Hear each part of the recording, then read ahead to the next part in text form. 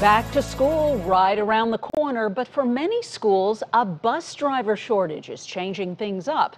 Fox 2's Stephanie Rothman is at Parkway School District in Chesterfield tonight with details on this. Stephanie. These buses here will be up and running in the next few weeks. Here at Parkway, they're down 14 bus drivers. That means they're going to have to consolidate routes, but for some schools, the problem is even bigger. The Fox C schools have sent out new start and end times to parents. This varies from school to school, but for students, the first bell will start anywhere from 20 minutes to an hour earlier.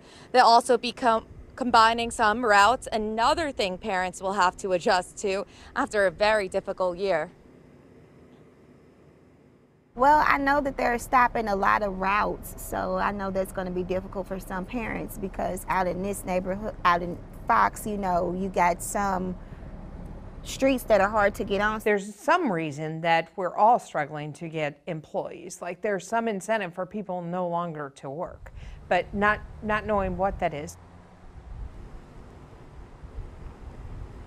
Dr. Paul Frigo, the Fox C6 school superintendent, says in a statement to us that adjusting school start times is the best way to ensure that the district can continue to provide daily transportation to all Fox C6 students. Most schools in the region are desperately looking to fill in these positions.